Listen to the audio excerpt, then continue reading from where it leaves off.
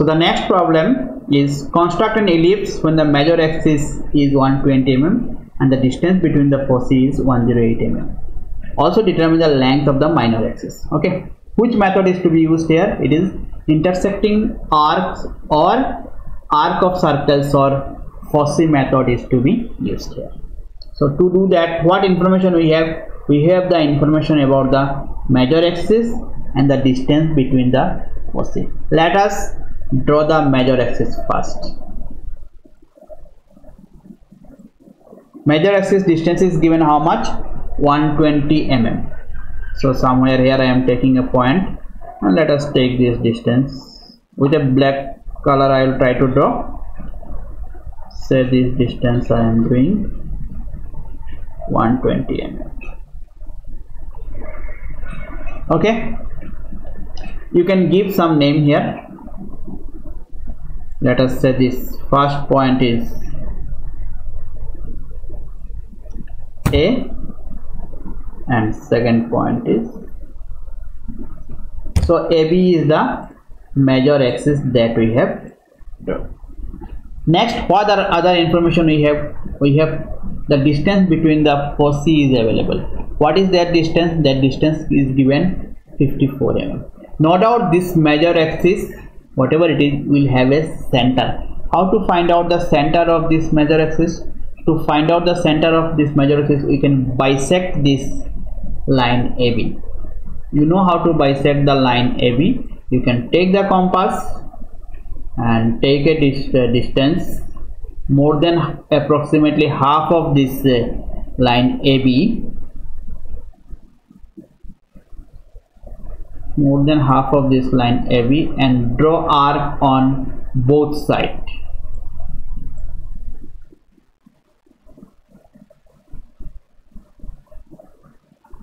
Right, you have to draw arc on both the sides. I'm trying to draw it, so I'll use here a different color for this purpose. Okay, with the same radius you draw arc on the other side also. Okay, just going upside, no problem. Now don't change the radius. Move the compass at point B.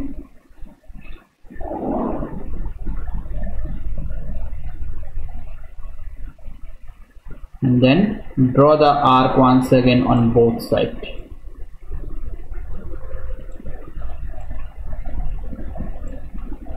Wherever they are intersecting, join that intersecting point. That will be the perpendicular. And at the same time I am drawing the perpendicular bisector also. So this is our perpendicular bisector. Okay, it is dividing this line AB into two equal parts. I just want to confirm, so I am checking it. Okay, so you can draw it. Fine. If you are not convinced, you can check with the help of scale. Just check whether it is bisected or not. Okay, mostly it is bisected into two equal parts. Now in our question, what is given? Given the distance between the foci is 108 mm. If distance between the foci is 108 mm, that means half distance from the center. If I can measure half distance from the center, that will give me the location of one side foci, and half other will give me the location of another side foci. So if the total distance is 108 mm, then what is the half distance?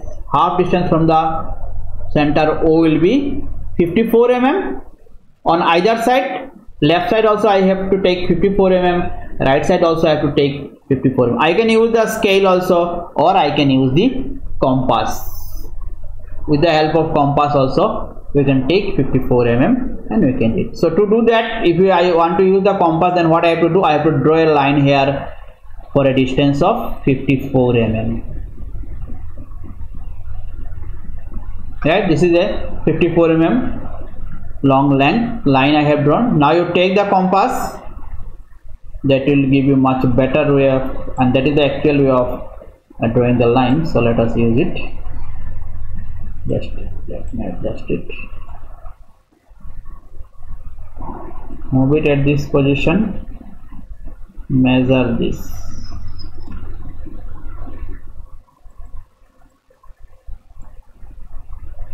adjust it. Okay, 54 mm. Now move it, bring it here at the center. Okay, and draw in this side.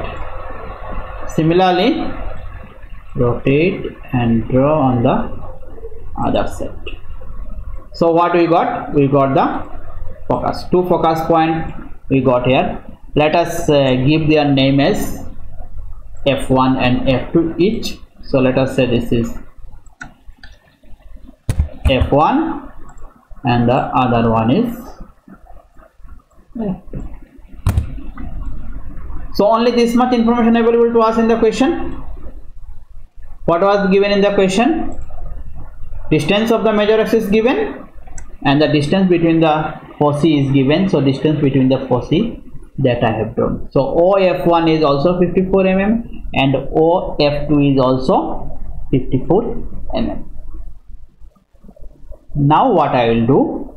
I will divide this F1, F2 into some equal number of parts, so that I can later on I can draw a smooth curve. Around 10 equal number of parts I can do, or I can make less than that also. That's not a problem. Okay, approximately, not like the fixed value we have to use. Approximately we can divide it into around 10 number of equal parts. Okay,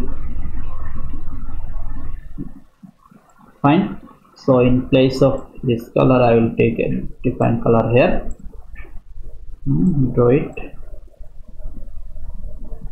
Okay, move. Some equal number of part I am doing.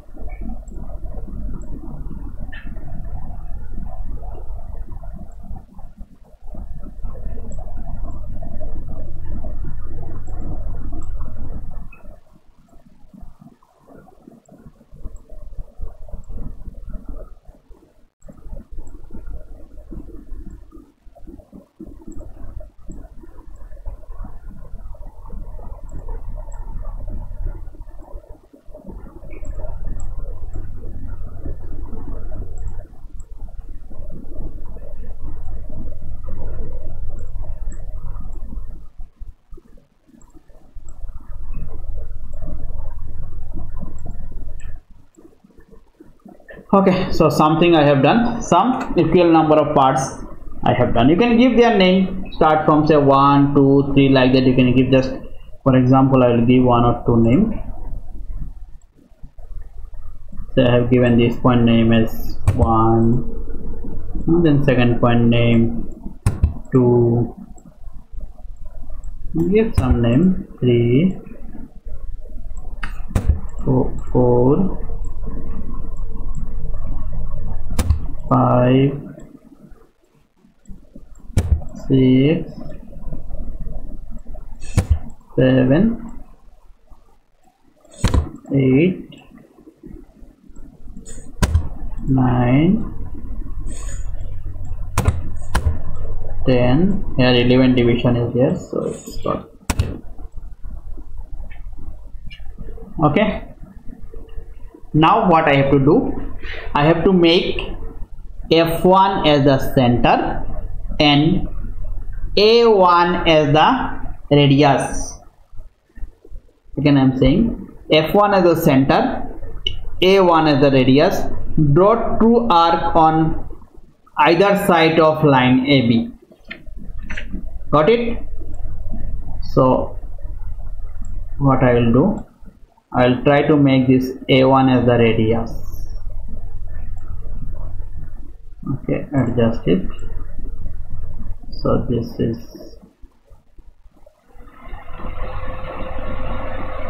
giving me A1 as the radius. Now move it at point F. A1 as the radius, F1 as the center. Draw true arc on either side of line AB. Okay, I'll rotate little bit and then I will draw arc on this side, and with the same configuration you will draw arc on the other side also. Okay, now what we will do, you move it at point B. Fine. Now take B1 as the radius. Take B1 as the radius, F2 as the center. F2 as the center, and draw arc on either side. This side, and same way draw arc on other side. Okay, it is intersected. You can give some name of the intersecting. If you say this point is P1, then the other point will be P1 dashed. Let us say the name of this point is P1, and the other side it is P11. Okay, or P1 dash, whatever. Now same process we will follow for the other one also. What I will do, again I will move it at point B. Now adjust and get the radius of F2. Okay, and move it again at point F2. Now draw arc on either side once again. Draw arc this side. Similarly, draw arc on other side also. Okay, I'll complete this part first, and then I will come to the other side. Again, what I will do, I will adjust and take the B3 as the radius. Okay, and move it to F2, and again draw arc on either side. Let me reduce the size. Draw arc on this side, and similarly draw arc on other side. Okay, again you move at point B, then take B4 as the radius. Fine. Then again move to F2. So are you getting the process? Rotate it this side and draw arc. Similarly, on the bottom side also we'll draw the arc. In the next step, take it to again F2. Now radius will be what? B5 will be the radius. Move it to F2. Rotate it little bit on the top side. Draw arc. Bring it to bottom side. Draw arc. And same steps again, take back to F2. Sorry, point B. Now B6 as the radius. Okay, move it to at point F2. Now rotate little bit on top side, draw arc, bring it on bottom side, draw arc, move back at point B. Now what is to be done? B7 as the radius, move it to F2, rotate on top side little bit, draw arc, rotate on bottom side, draw arc. Why I am doing it at a side, then I will draw the other side and then I will complete the remaining part. Okay, you need to remember that which one is what. Then B8, fine. B8, again move on the same position, then rotate, draw arc, rotate, draw arc, move at point B. Now B9,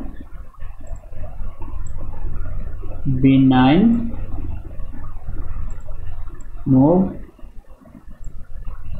rotate, draw arc, rotate, draw arc. Same process I am repeating again and again. Again move at B. Now B10. Now B10 here, target point. Then move it, then rotate it, draw here this side and draw on the top side also.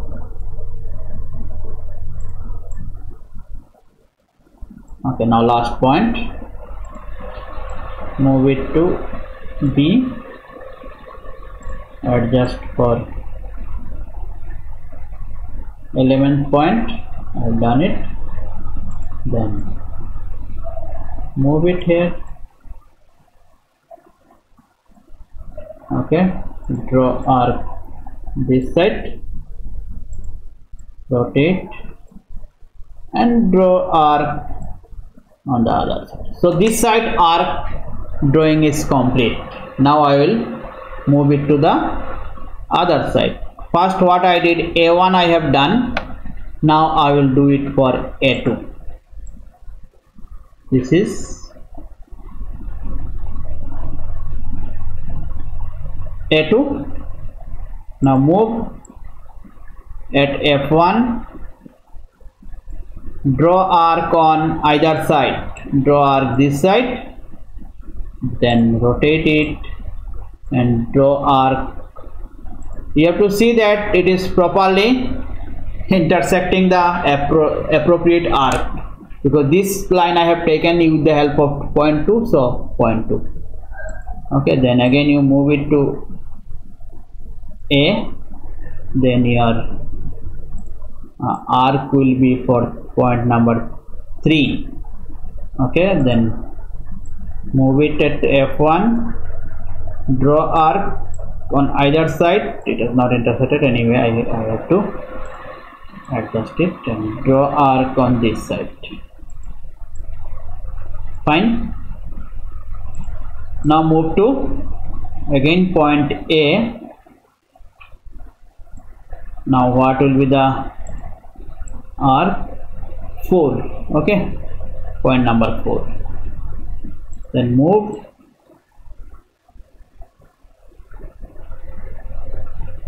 then rotate, draw arc. Done.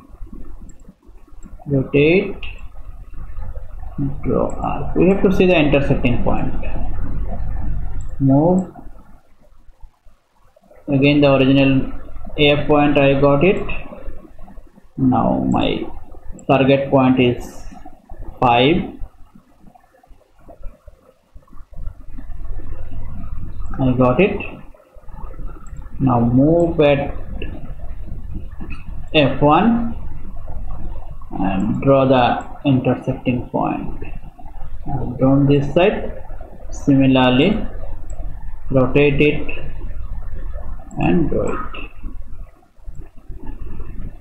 Okay, again move. Now adjust for number 6. Okay, move, draw this side, draw on the other side, move.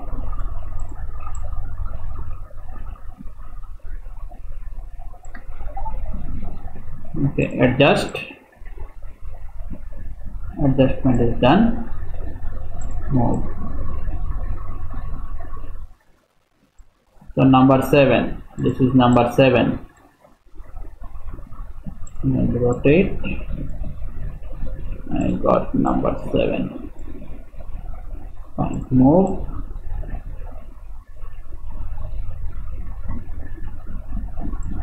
Now number 8. Okay, move,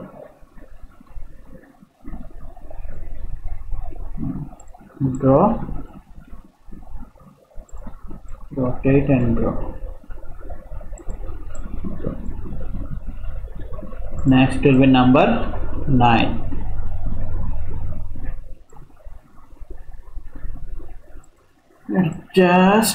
Adjustment is done.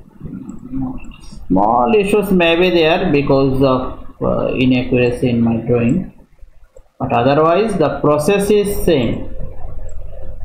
Okay, you just refer to the process and do practice. You can easily do by yourself. Then number 10. Okay, number 10. Move, then draw. This is number 10. Somehow it is matched. Rotate, draw. Okay, then last.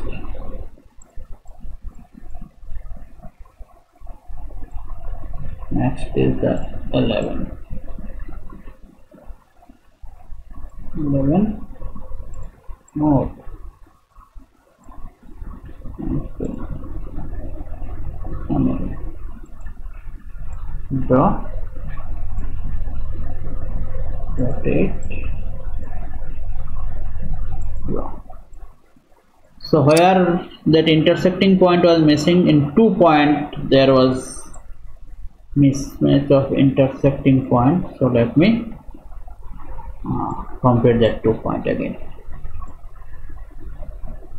Move at point P. What was that point number? 1, 2, 3. Okay, so adjust, measure, third point, fine, move it to F2. Okay, I rotate little bit on top sides and draw it. Okay, so third point is done. What are the other point? This one, no? 1, 2, 3, 4, 5th point. So adjust it 5th point. Then move it.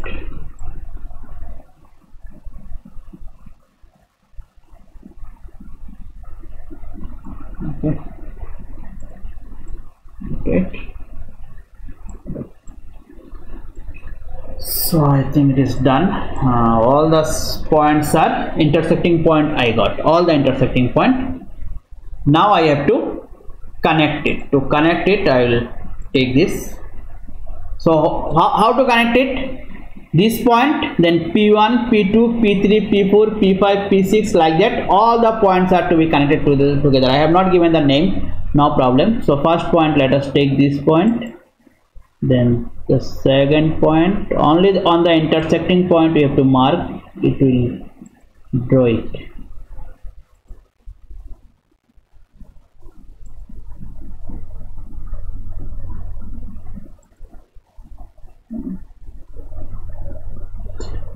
Anyway, I was supposed to use a different color. Okay.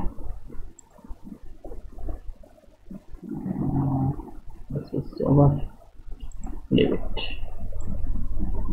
Again, I will start from the beginning. First point, second point, third point, fourth, fifth, sixth, 7, 8,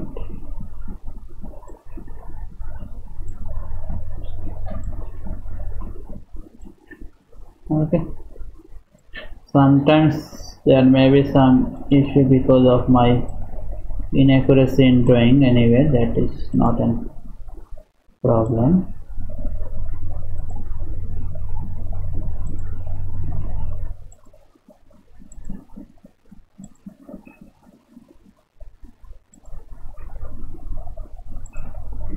Okay, so this is the ellipse that I wanted to draw. Okay, in this ellipse, what we got? The length of the major axis is given. How much? 120 mm. Then distance between the focus are given. How much? 108 mm. Okay, so that already we have done and we have corrected it. Now, what was the next question? Next question was determine the length of the minor axis.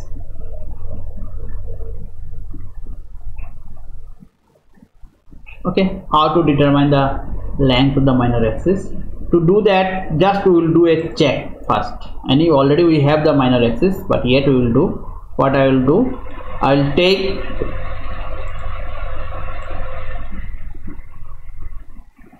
distance OA. What was that distance? Half of this distance. I'll take distance OA, then I will put this at point F2, right, and I will mark on this side, draw on this side. Similarly, I'll draw on this side. Then what I can do, I can rotate it, bring it at F1,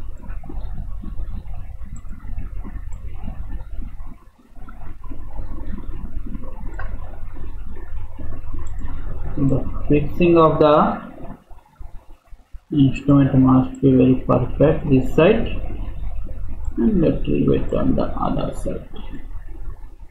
Okay, almost our lines have also gone through the same point, right? You see, this is the center line, almost center line it has gone through properly because of little bit inaccuracy in putting the compass. So what we got, that this line CD, I can give a name of this line. Wherever it has intersected, let us say this point is intersecting point is C, and let us say the intersecting point here is D. So whatever the CD we got, this CD is the minor axis. Okay, now you can measure the distance. What will be the distance here? You can measure it using the scale. Okay, if I measure from this intersecting point to intersecting point here, okay, around 51 mm it is coming, 52 mm. Okay, it will be 50 or 51 mm. If I draw it very precisely, then probably it should be 50 mm. Okay, by the calculation we can also find out that it should be 50 mm. Anyway, my drawing was not that much precise, so little bit errors are there, but if we do it precisely, then it should be 50 mm. Okay, so this way you can find out what is the distance of the minor axis. Okay, so this is the method called intersecting arcs or arc of circles or Foci method. Here we have used the Foci method and also arc were intersected. These are the arc which were intersected. Okay, and that way we have drawn the ellipse. So this is what is the method for construction of an ellipse using Foci method or arc of circle method or intersecting arcs method.